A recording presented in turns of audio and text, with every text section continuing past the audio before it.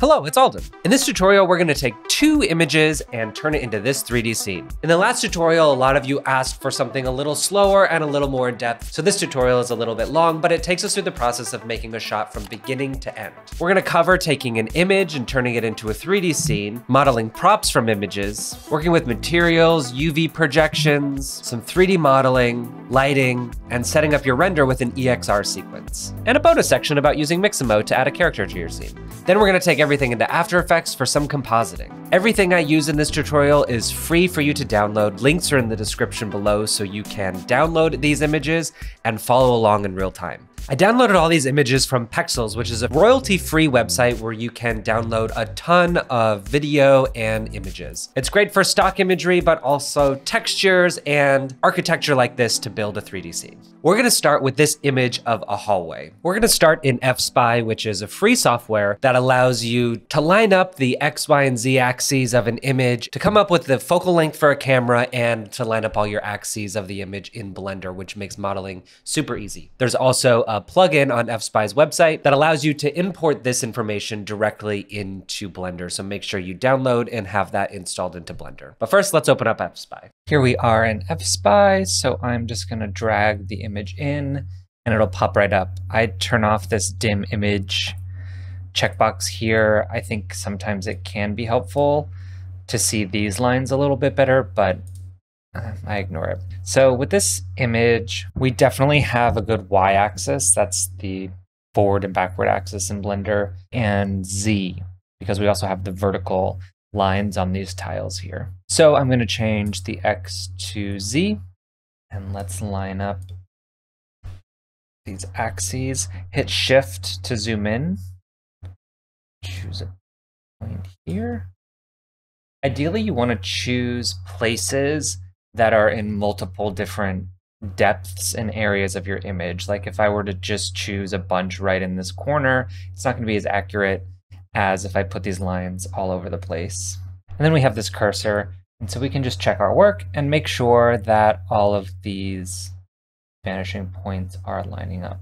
And this looks pretty good. If you ever get to this point and your z-axis is pointing down instead of up, you can go up here and change your z to -z, and that should correct everything. I'm going to put the cursor here because this cursor is going to be the origin point in Blender. So I'm going to set it on a corner just because that's going to make it easy later. And then we also have this reference distance. It's set to default. I usually set this on my own.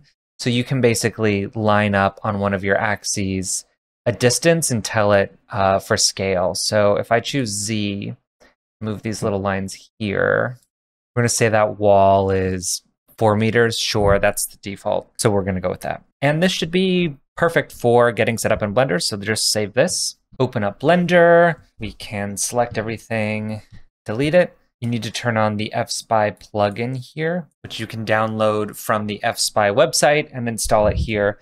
And then you just go File, Import FSpy. And that is going to bring in a camera that has the image as a background image. And you'll notice that this world origin is exactly where that cursor was in FSpy. And now all our X, Y, and Z axes are going to line up perfectly so we can model this hallway. Shift A for a new mesh. We're going to go start with a plane, rotate it, R, then Y to rotate along the Y axis, 90, enter, and let's just start lining this up. Tab, select just the edges. So up at the top of this hallway, I can see that it's sort of a 45-degree angle there. I'm going to do that in a second. But first, I think I'm going to set then the origin's going to be about like actually halfway there. And E to extrude along the x-axis. Same thing about halfway. Then E to extrude down floor. To see the image better, click on your camera, go to the background images, set it to front, and then you can see it in front of your mesh. Also, a setting you can change here is when you're in the viewport, you change this to metcap and then random. All of your new, like if you put in new meshes, they're all going to have a slightly different color, which can be a little helpful. If you have two windows open, you do have to set that for both windows. And this is it. It's a hallway, so it's pretty simple. But let's take these two, hit Control B to bevel it. Try to get that line up. Perfect. So now that we have this mesh that reflects this geometry, let's open up a shader editor, give this a new material, bring your image in, set it to color, change this to the material preview. Obviously that's way off, but we're going to use some modifiers to make everything line up. So we are going to add a subdivision surface modifier, but first I'm just going to add the UV project, and then you can see why we need that subdivision surface modifier. So add UV project, your UV map, and then object is that camera. And one thing we have to do is put this aspect ratio to the dimensions of the photo itself. So the properties of this, these are the dimensions. So I'm just going to put that in right here. As you can see, this is still way off. And this is where that subdivision modifier comes into play. So subdivision obviously adds all of this information to your mesh geometry, but we want to set it to simple. It's going to keep the same shape, but just add more subdivision within that shape. So if we set this to 5, and then set it in front of the UV project modifier, suddenly everything lines up pretty well. In your camera, in your viewport display, there's a setting called Passepartout. I like to turn that up just because that turns off everything that's outside of your frame. And I just find that helpful when I'm referencing all this stuff. Now, the next step is going to be to work on this material a little bit more. So let's change this to rendered mode. I'm actually gonna set this to cycles. GPU compute. Let's add a light, area light. We want to mimic the lighting that is here in the picture itself. That's going to give us the best, most realistic results, and that is a bright backlit light there. So that's a little much. Let's start there. You're going to see all this reflection isn't really giving us much, and that's because this is just an image. So let's give it a little more detail by taking this image and plugging it into normal. Shift A, bump, set the normal or that to height. As you can see, this is giving us some geometry based on the RGB values of the image. It's extremely intense, so let's turn the height down and also the strength down.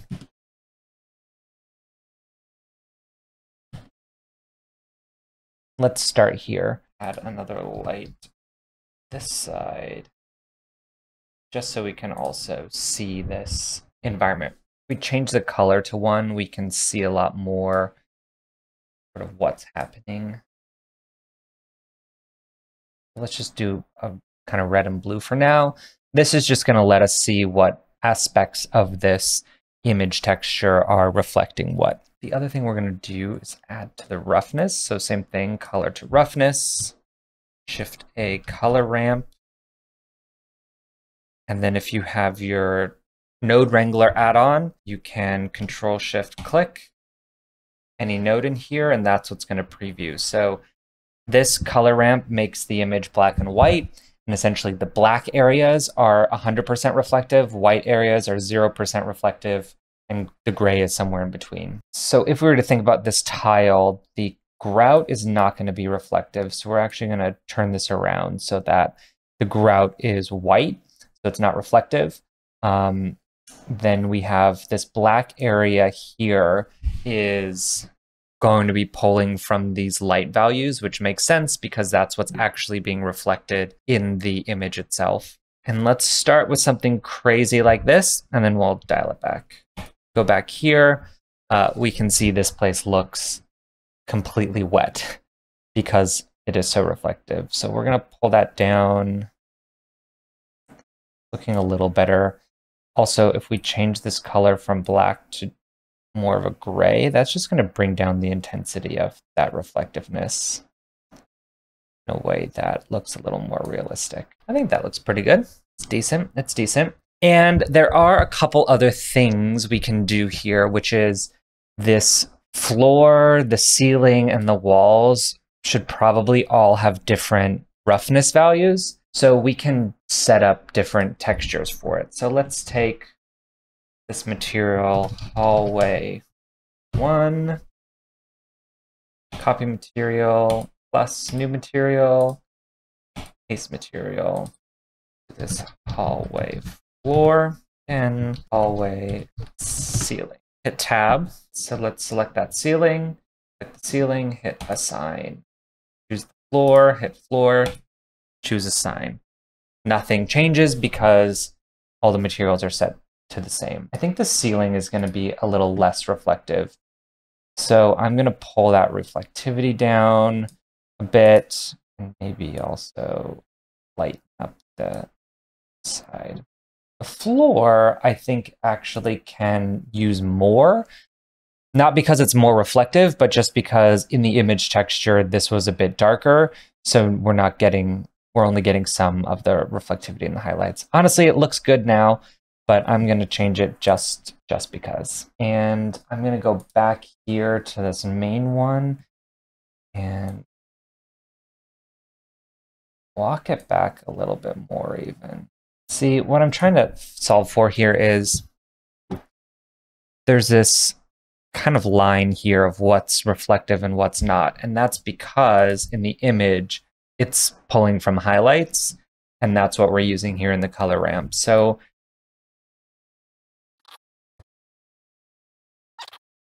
like that. That's giving us more, it's allowing all of these subway tiles to reflect some light.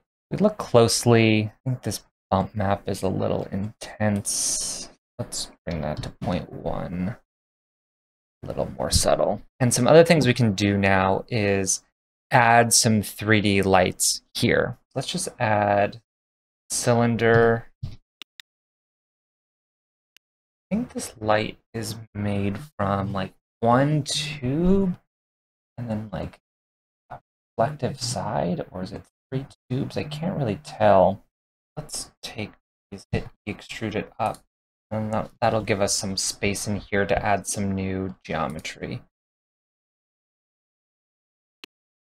Go in here and label the material, turn it gray, adjust the metallic and roughness, something like this. Click on this cylinder. We're going to give it an emission texture. Change this drop down to emission. Turn that up a bit so it's a bit brighter. I'm also going to go in here and adjust the shape of this reflective surface just so it fits into this cutout that I made in the ceiling a little bit better. Bring the sides down, adjust the scale, things like that. I'm also going to add more lights. I don't know if the original image texture was a reflection of 1 or 3, like I said, but I'm just going to add 3 here. Then I'm going to make a new plane to add the grid. What I'm going to do is just duplicate the background plane, hit P, separate by selection, so it's a new layer, and this is just because it's, has the right material, has the right orientation and scale and stuff instead of starting from scratch. Subdivide the plane a bunch. Then I'm going to add a wireframe modifier and make this grid. Adjust these settings here. Okay, clean this up a little bit. Okay, bring that up, move the lights up a little.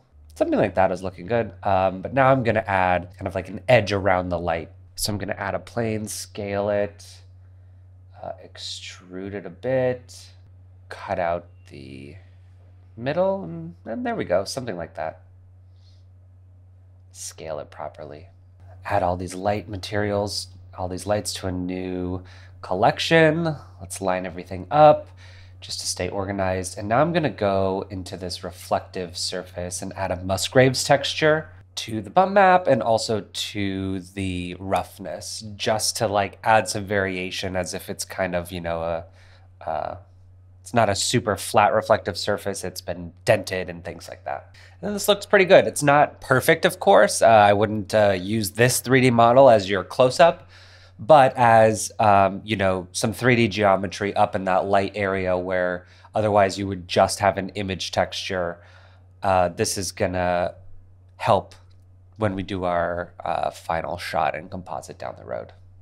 Now we're gonna take this collection and we can make a collection instance overhead light. Move it down.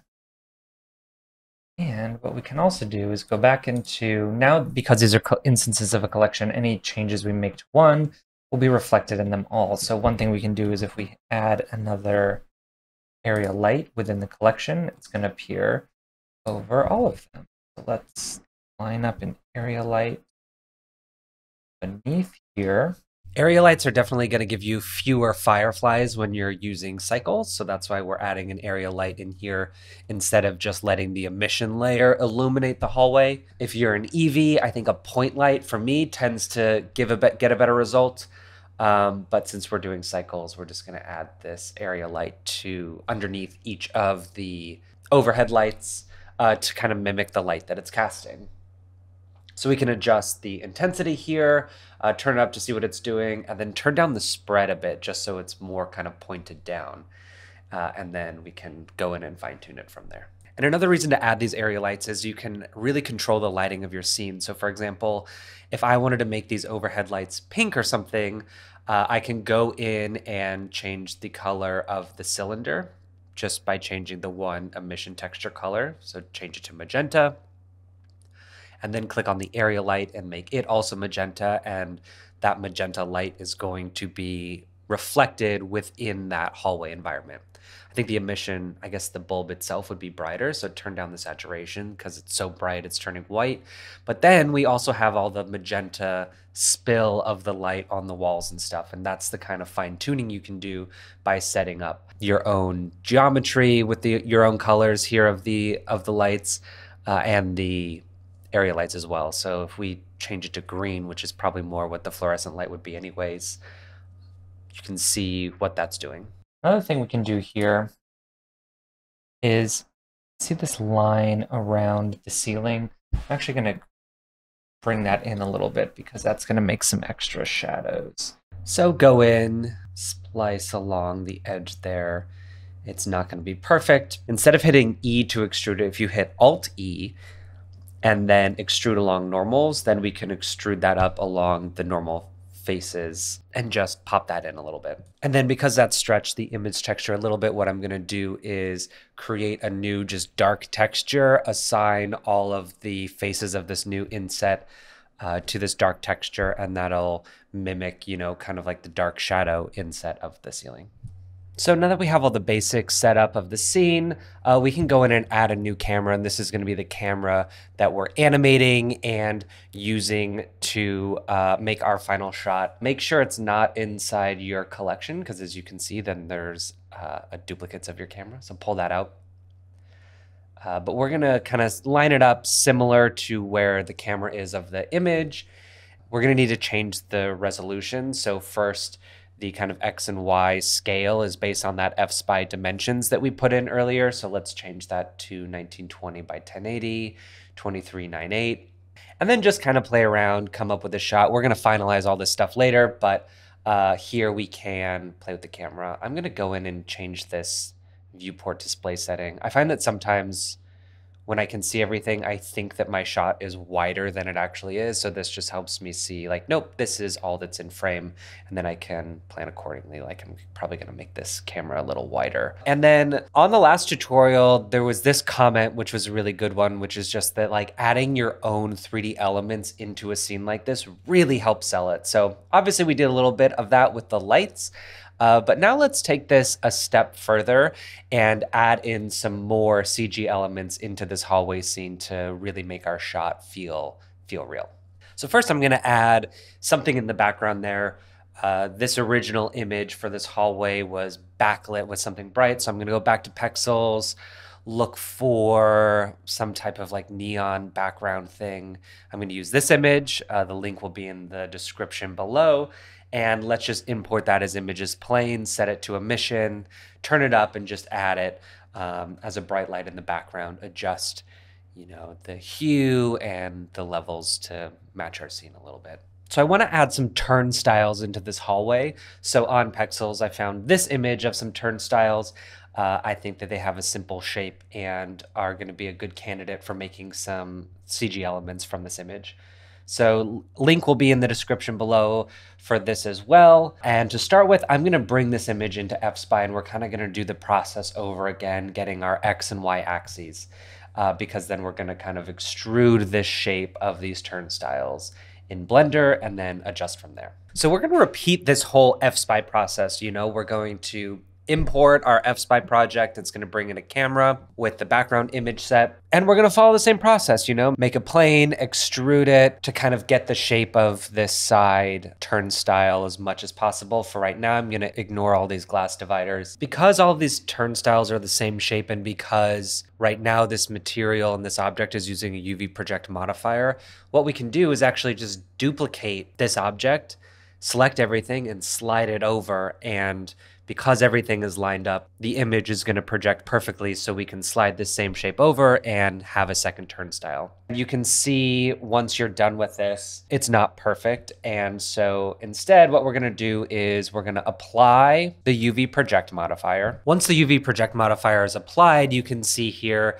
that texture is now attached to this shape. So if I move this item around, the texture stays with it, versus this other one over here where the modifier isn't applied. If I move this shape, the projection is going to still change on it. So we need to apply that UV project modifier to then go into the UV map. Select our face, and when you see here, we can just move these points using G and get everything squared up perfectly. So then we're going to end up with a shape that is the right size, that has this image texture perfectly projected on it. The arrow from the glass is projecting onto half of this turnstile. So to get around that, we're going to add a mirror modifier. Change all your settings so it just mirrors the front half. You'll also need to tab into edit mode, select everything and move it along like the Y-axis here, just to make sure that the center is aligned. Similar to before, we're going to go into the shader editor and adjust the roughness and just try to match the reflectivity of the image itself. So making sure that, the highlights of the image where there's a reflection, that's going to be darker, and the areas where there's no reflections, it's going to be a little bit lighter. Because the entire object is obviously the same metal, the reflectivity should kind of be similar actually across the board. So we're going to try to bring the contrast down a little bit just to mimic that. Then let's turn our hallway back on and line up these turnstiles. I'm just going to set them here and here. And then for the glass dividers, I'm just going to make a plane, extrude it a little bit, add a glass material. I'm going to turn up the roughness and give it a color, I guess, blue, bevel the edges a bit, and then kind of duplicate it a couple times. Now I want to add those arrows back in. So I'm going to cut a chunk out and then add another material to the plane, which is the same image material that's going on to the two turnstiles. And then I'm just going to assign this section to that material, go into the UV editor and line it up. Then I'm going to follow that process for all of the doors, for the sections that have arrows, for the sections that have just the yellow bar across. So now that we have all of this stuff in the scene, we're going to go in and now tweak the lighting. The lighting right now has been helpful reference just to get a sense of a lot of the reflections. But now let's do something that is kind of more aligned with the image and something that's really going to help out our render. So one of the most obvious signs right now that you can tell that this is CG and fake is the edges, where that turnstile meets the floor.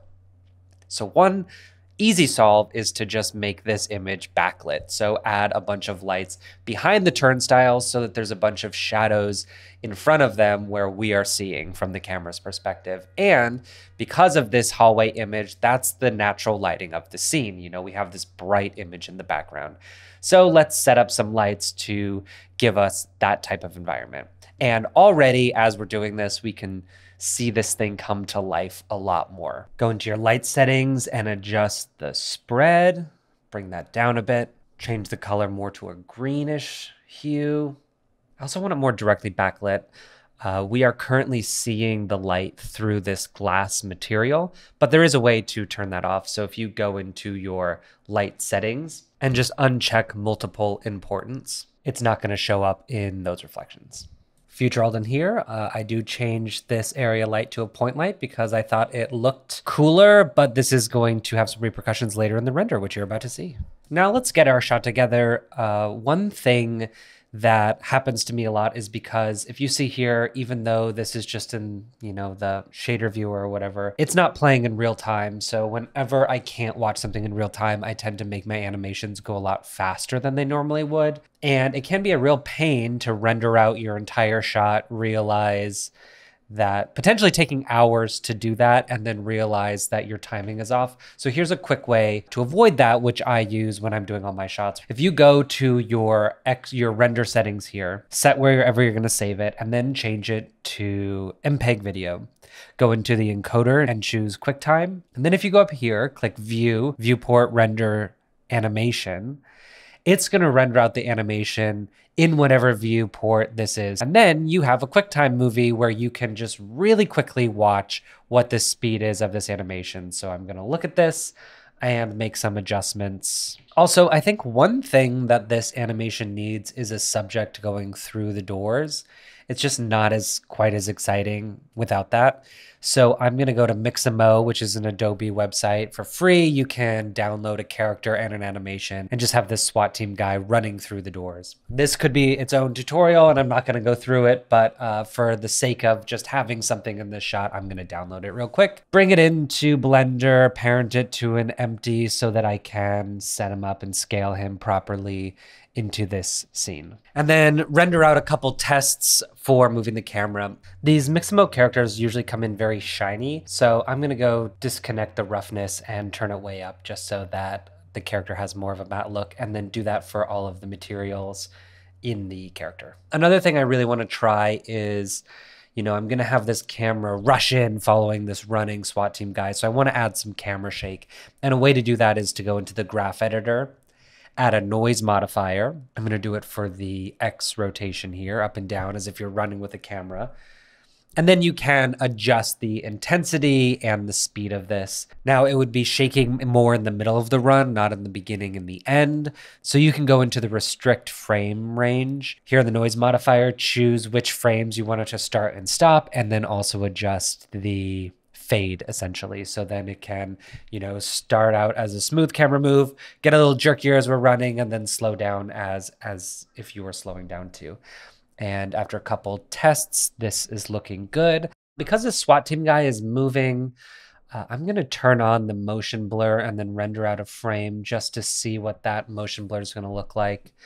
And I like it. It's not super intense, but it's definitely adding something. So I'm gonna keep that on. I'm also going to add a depth of field to the camera. What I like to do is, choose where I want to focus it and then turn the f-stop way down and then slowly bring it back up until I get a depth of field that I like. Because this is all 3D and I can do whatever I want, I'm going to actually change the color of the lights just to make it a little different than the image, because why not? So let's change all of this green hue to a pink or something like that. I don't know.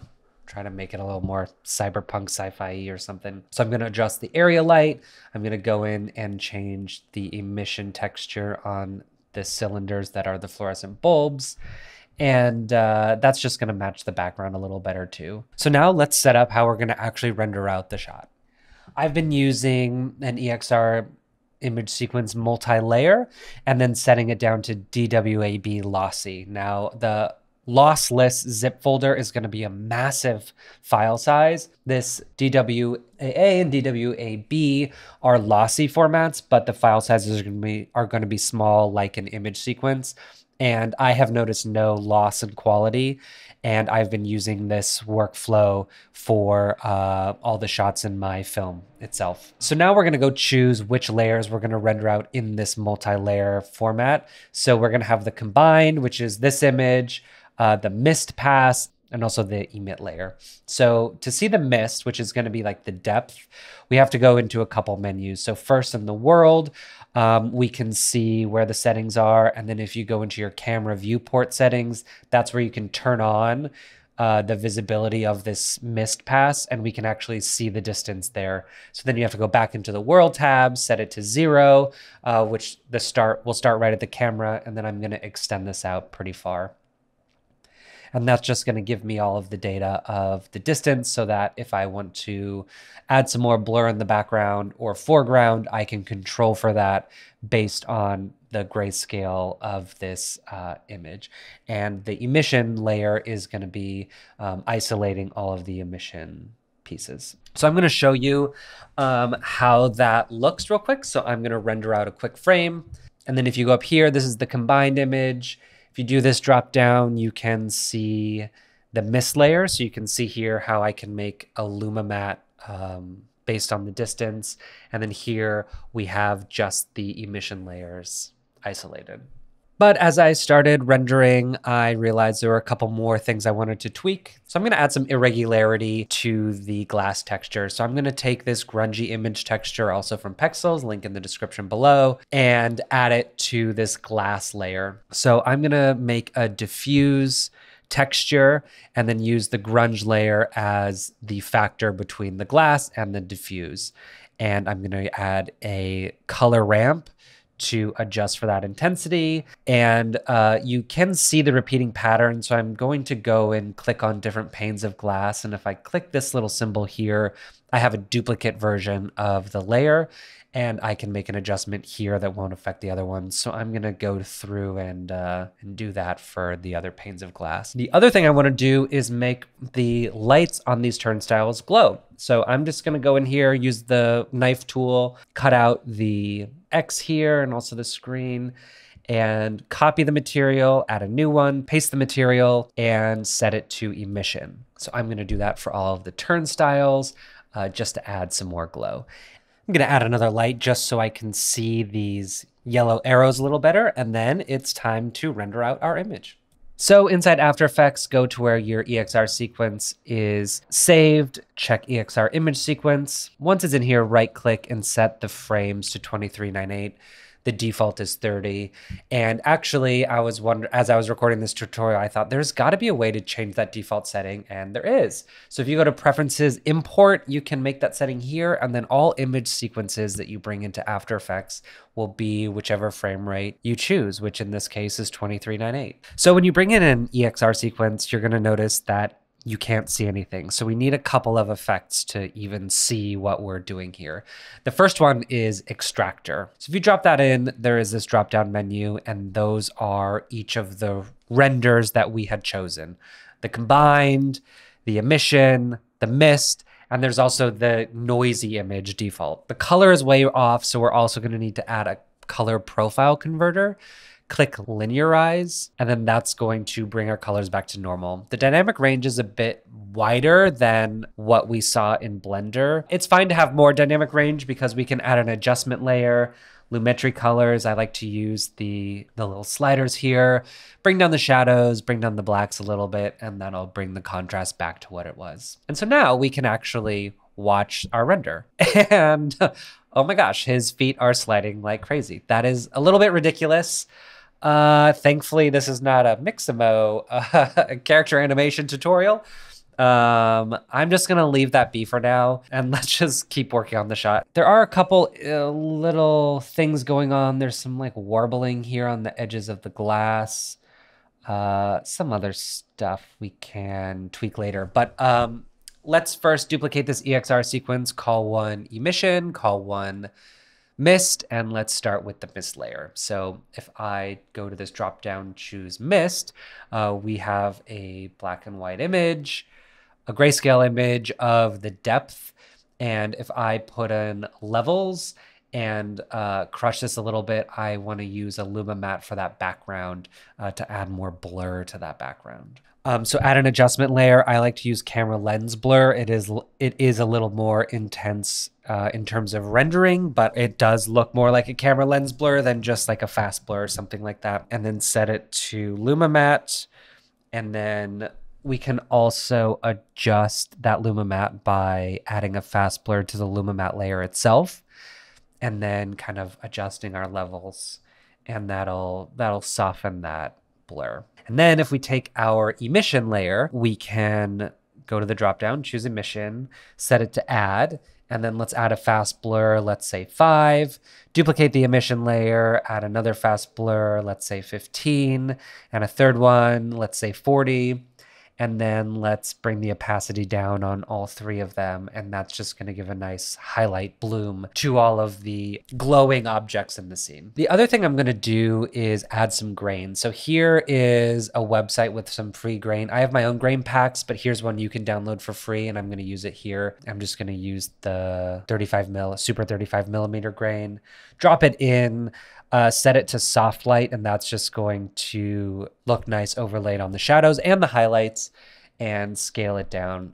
If you want it to be even more grainy, we can duplicate it, slide it over a frame, so we have, you know, a different frame of grain for each layer. This is the shot that we have so far, and it's looking, for the most part, pretty good. There are some issues, and every time I render out a shot, especially from Blender, there are always things like this that come up. So it's just a matter of trying to assess what the issue is and then re-rendering stuff. So the best case scenario is when there's something that you can just fix in After Effects. But if not, we can re-render. So I think if I open up Blender again, I think that a lot of the wobbling, you know, we have 3 issues. We have some wobbling on the edge of the glass, up in the reflection of one of the lights, and obviously the character. The character I'm not going to worry about, but the other 2, I think, because it's only happening in this one light, I think it's the reflection of one of the lights in here. And in Blender, sure enough, it's that point light that I did, because it's just shining in all directions. So I'm going to change it back to an area light,